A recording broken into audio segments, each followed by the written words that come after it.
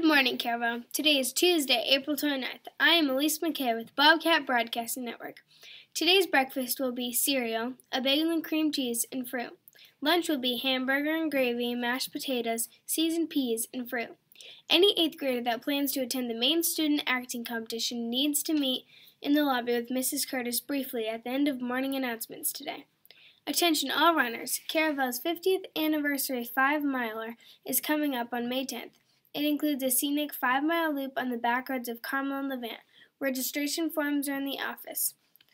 The final 8th grade fundraiser is still going on. 8th graders are selling Yankee candles. Please see an 8th grader for a catalog or more information. Don't forget to order your yearbook. The cost is $15.99. You may purchase them online or through Mr. Bronson. Please see Mr. Bronson for more information. And now let's head over to Tommy with the sports. Thanks and good morning, Caravel. Baseball practice is here at Caravel today from 3 to 4:30. Softball practice is at Levant also from 3 to 4:30. Baseball hats and socks are now available in the office.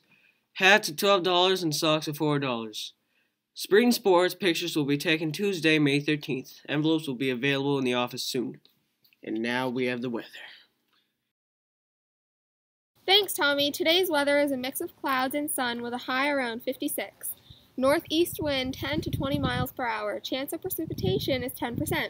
Tonight's weather is partly cloudy. Skies with a low around 29. Northeast wind 10 to 15 miles per hour. Chance of precipitation is 10%. Here's Wyatt with today's wise words.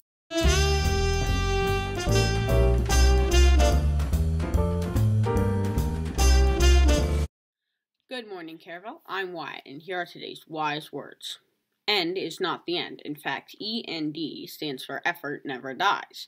And if you get no for an answer, then remember no, it stands for next opportunity. Be positive and make the best out of all your situations. To make it a great day or not, the choice is yours. Now back to Elise at the front desk. Thanks, Wyatt, from everyone here at the Bobcat Broadcasting Network. We hope you have a terrific Tuesday.